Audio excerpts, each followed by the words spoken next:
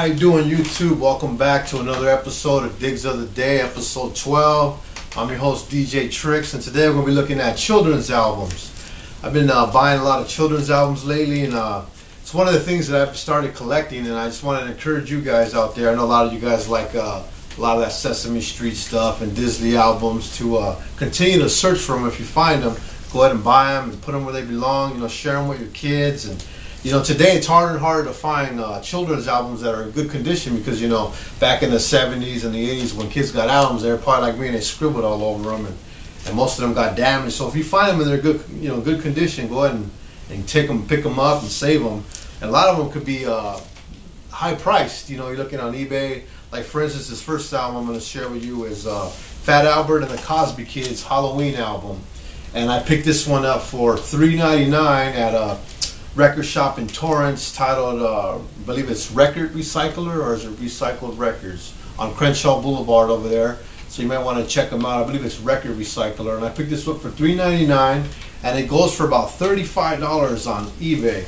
And this record is in excellent condition, if you can see it there. And I'll go ahead and share a snippet with you, and we're going to go ahead and listen to this album right now. Hey, Mudfoot, you know what we're here for.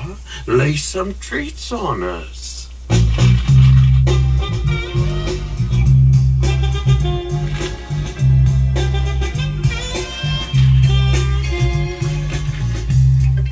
No, when I was a kid, trick-or-treating was different. Yes, good stuff. Again, Fat Albert Halloween. Love Halloween records. Well, I shouldn't say love. I like Halloween records, and just good to have, you know, just right there. And I probably like them more than my kids like them, but I'm gonna continue to buy these albums when I find them, and I want to encourage you guys to do the same. Next up, I found this week was How the Grinch Stole Christmas. And this is a very interesting album because it's by the Marty Gold Children's Choir. And when I first seen it, I went, "Oh, look, the Grinch Stole Christmas." I'm thinking of the, you know, the one out for the cartoon, the old school cartoon there, the Cat in the Hat guy. What's his name again that made those cartoons?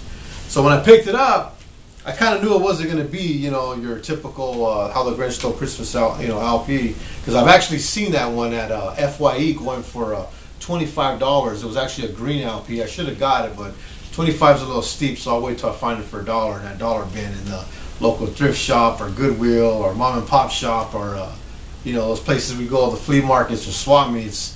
But I picked this one up, How the Grinch Stole Christmas, and I want to show you, this is banging right here, man. This version right here of How the Grinch is banging. I'm going to give you a snippet right now, so we'll go ahead and listen to that.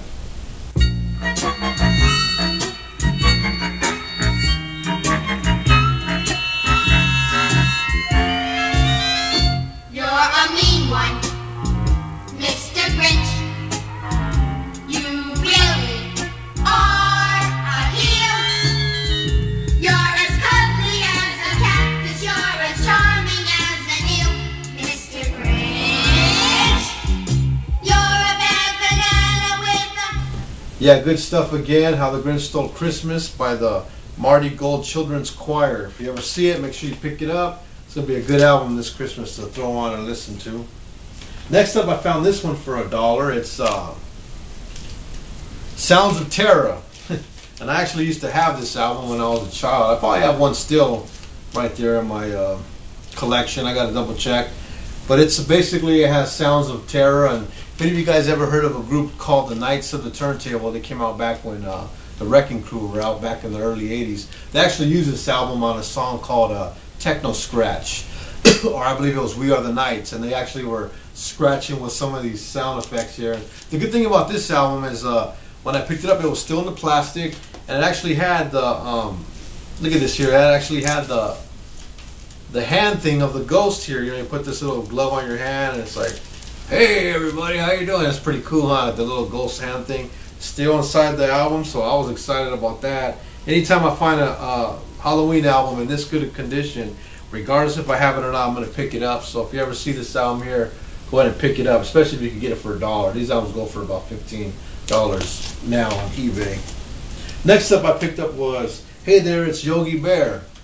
So I'm interested in hearing this one. I used to like Yogi Bear when I was a child, and when I opened up the album, it actually had this in there. which is a paper here. It says, "Hey there, it's Yogi, the funniest bear anywhere." And it says here that if I send this in, they'll send me for $1.95 an 8mm home video. And you guys know what 8mm home videos are. It's those the projector videos there. So maybe I wonder if this is still active. I gotta send it to it says 711 5th Avenue, New York, New York. So maybe I'll send that in and they'll send me my 8mm video or what. So yeah, I picked this one up for $1 at a flea market. Again, it's Hey There, It's Yogi Bear LP. Excited to hear that one. Next up, I actually paid $2 for this one because the guy was arguing with me about how he had all these albums going for $200, which he probably didn't. It's Star Wars and Other Galactic Funk by Meco. You see that one there? I never had it. I've seen it before. I've seen it going for $11.99 on eBay, so I had to pick it up even though it was only $2. So I'm guessing it's like funk style, or it's on Millennium Records. So I'm interested to see how this is. It's Meco, spelled M-E-C-O. That's why the Galactic Funk, again, Star Wars. So I'm going to go ahead and listen to this tonight and see how it sounds. Matter of fact, I'm going to give you a snippet of it right now.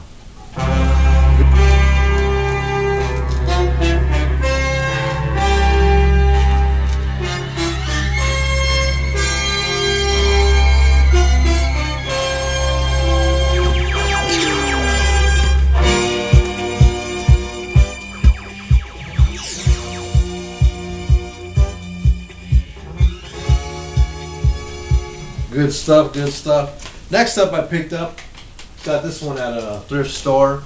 Puff the Magic Dragon and other songs. You know, you guys remember the old song Puff the Magic Dragons. And this one's on Golden Records, so this is the actual oldie. Puff the Matter of fact, I'll go ahead and play a snippet for you right now so I don't got to sing it. So I'm going to go ahead and play a snippet right now. Puff the Magic Dragon lived by the sea and frolicked in the autumn mist in a land called Honolulu. Little Jackie Paper. Good stuff, good stuff. Puff the Magic Dragon. Have you ever seen albums? I'm looking at this album, man. I got a little kid right here on the tail of a dragon, man. Who wouldn't pick this up for $1, man? That's cool, man. Kids like dragons. See that? So anytime you see something like this, pick it up, man. You know, especially if it's in good condition. Anytime you see a child's album or children's records, make sure you look at them because most of them have colors or crayons scribbled all over them, or they're broken in half, or it's the wrong album at that. I've actually seen some pretty cool children's records at swap meets only to open up the album and it either be totally just damaged beyond belief or not even the right album. Next up I picked up was Babes in Toyland by Walt Disney. The guy wanted $5 for this one, but I ended up talking him down to $1, obviously. I said, you know what, if you don't, he wanted $5, so I got $1, take it or leave it. Take the record home or $1, at a swap meet. So it still has the book in there, so that's cool. The pages look good, still in good condition. So it's very rare to find a Walt Disney record that actually has the picture book inside, still intact with nice, colorful pictures. So anytime you see any kind of Walt Disney album like this, go ahead and pick them up, especially if you get them for $1. Another children's album I picked up was Cinderella. I'm sure there's a lot of different takes on Cinderella albums, but I believe I have 2. So this one will be the 3rd one I have, and I'll have to maybe share that one another day. But I'm kind of just sharing stuff I just recently bought. And it still has the book inside, so you see Cinderella there with the broom there. And nice pictures there, really colorful. I like the artwork on them. So it's even more part of me just getting the LP or the album, but actually getting the story with it. And this is collector's item stuff, especially when it's Walt Disney Cinderella. Nice stuff right here. Got it for $1. Again, the Cinderella album. And this one actually is not Disney. It's actually made by Peter Pan record label. Next up I picked up was Mickey Mouse. This Is My Life album. So I haven't heard this one. I'm interested in hearing this one. This one also had the book still in it. So that was interesting. It also came with this little card here. It says, "Dear parents and friends, Disney Records wants to thank you." So that's pretty cool when you open the album and it says here the address is in Paramount, California. So this place probably don't exist. I should write them, see if they send me anything back, right? It's just a card thanking me for buying the album. So I guess whoever owned the album kept this little postcard in the album all them years, which also would tell me that the album is in really good condition, if you can see there in the light. This one's a Walt Disney record, so it's more of a collector's item. So if you notice how Mickey has the bigger ears right here, and it's just really nice there to have an album that is in this good condition, and that is Mickey Mouse. Next up I picked up was Sesame Street. Hit songs of Sesame Street, and it also contains that song titled I Love Trash, and also C is for Cookie. Anytime you see anything Sesame Street, you want to pick it up. You guys probably already know that. Sesame Street albums are highly collectible, and if you don't know what Sesame Street is, shame on you. You know, as children, we were raised on Sesame Street. I remember being in elementary school, you know, first, second, third grade. They used to actually play the cartoon or the show Sesame Street. Used to be on, I think it's KCET, Channel 28 here in Los Angeles, Sesame Street. So anytime you see any kind of Sesame Street album, go ahead and pick it up. It's got a good song on there by Oscar the Grouch. No, not Oscar. Oscar, the guy who lives in the trash can. That's his name, right? I Love Trash. So anytime you see anything like this, pick them up. And ironically, when I bought that one, I bought most of these off of a guy at the swap meet. I bought about 15 of them off of him. Some other ones I have to share another one. He wanted me to pay $1 each, but I ended up getting them off for $7, so I wouldn't deal my way out of that. I told him, hey man, take the 7 or take the records back home. He was a Mexican descendant guy, so he said, okay, $7 it is. I also picked up Sesame Street Disco. So I'm interested in hearing this album here. Some really good condition still. Look at the colors in there. That is nice. I'll go ahead and play a snippet for you right now off of the Sesame Street Disco, so we could go ahead and check out how that sounds now.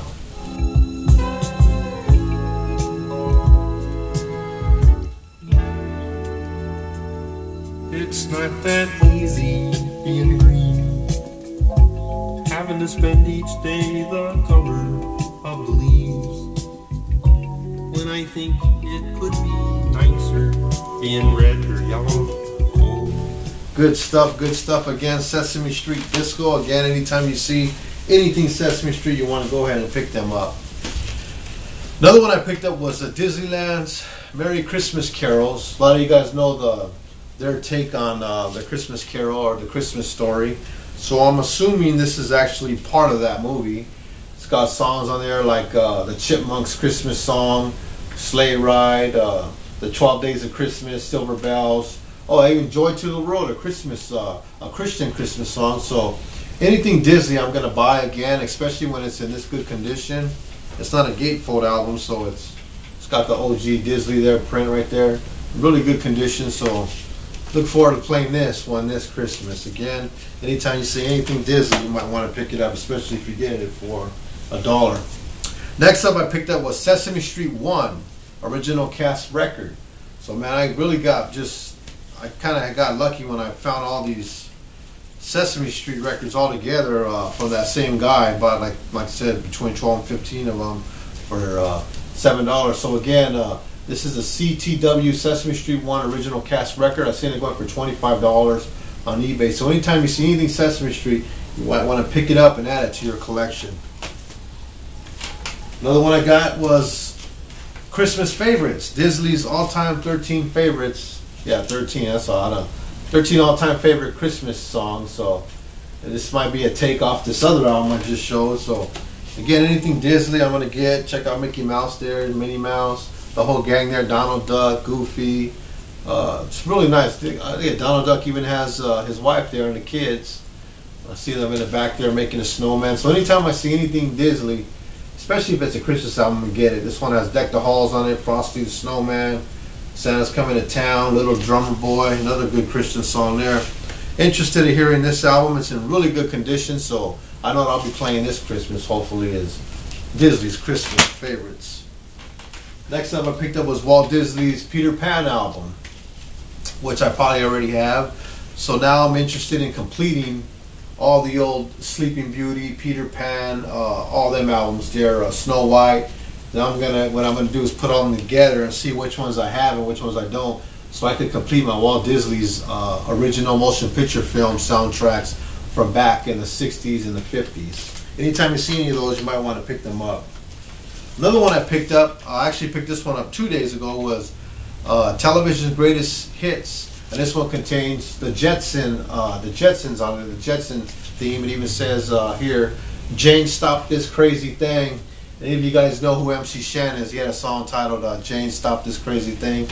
I believe it was, Jane, Stop This Crazy Thing. You know, Google that. Google MC Shan. His name is S-H-A-N, and you can hear the song where he actually uses the sample. He actually was threatened to get sued, so they actually had to take that off of the song. So when the album came out, that Jane, Stop That Crazy Thing from actually the Jetsons was taken out. I haven't heard this album yet, so I'm looking forward to it. As a matter of fact, I'll play a snippet for you right now. So we'll go ahead and play this Television's Greatest Hits here of the Jetsons' main theme.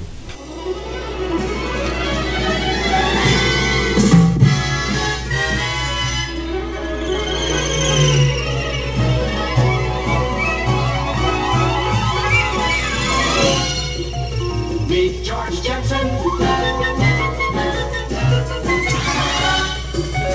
His boy Elroy. Good stuff, good stuff. And another one I found was Walt Disney Presents The Little Engine That Could. It's also an interesting looking album, has a train on it, and the train going up the hill, and it's just nice artwork. Look at the back there.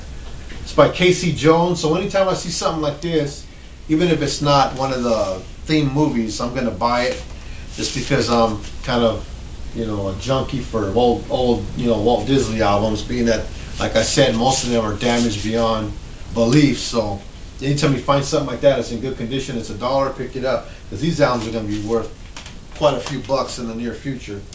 Lastly, I picked up I was pretty happy to find this one. It's actually the first of hopefully many that I'll be able to find is a Charlie Brown album. I don't have any Charlie Brown albums, so this one is actually, I believe, a Valentine's one, You're in Love, Charlie Brown.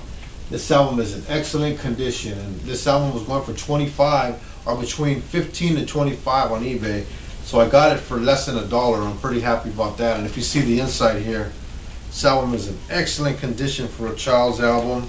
Love the detailed artwork, the colors there, just all around nice. Anything Charlie Brown I'm always looking for. I actually seen on eBay, you know, the Great Pumpkin Charlie Brown album going for $40. So I'm hoping that I just find it, you know, by luck somewhere at a thrift store, at a local record shop, because I really want to get, you know, the Charlie Brown Christmas, the Charlie Brown Thanksgiving if they have it, Race for Your Life Charlie Brown, anything Charlie Brown LP I've been really trying to find for a long time, and I finally found one, so I'm pretty excited about that. That's my phone going off. Yeah, my phone rang, had to block that thing out, sorry about that. Forgot to mute my phone, you know, we'll make those mistakes. But again, actually, let me give you a snippet of this Charlie Brown album right now. Hi, Linus. Good morning, Charlie Brown. Aren't you afraid of what the kids at school might say about that blanket? Do you have a nickel?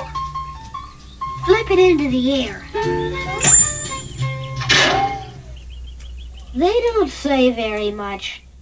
Good stuff, good stuff. Again, a lot of good stuff I found this week in children's albums. It's just ironic because recently I've been saying, I want to collect children's albums, and I want to find more children's albums, and I go to one guy at a swap meet, and I end up picking all these up in one shot for $7. So that's a really good deal I got blessed, and I'm going to continue on looking for more children's albums. I probably got about 300 children's albums, and these ones I probably don't have any, so I'm going to add to them, and I want to encourage you guys to go ahead and buy children's albums and add to them, because like I said, a lot of them are damaged, a lot of them get, you know, damaged because they're all obviously children damage albums, right? When they get them, albums are so easy to damage. So anytime you find a child's record that's not damaged, make sure you buy it. And thanks for watching again. Digs of the Day, episode 12, a take on children's albums. If you know anything about any of these albums, feel free to comment below or ask questions. I'll get back to you as soon as I can. And see you on the next episode, and just stay digging. All right. I left one out, Peter Cottontail. That's all right.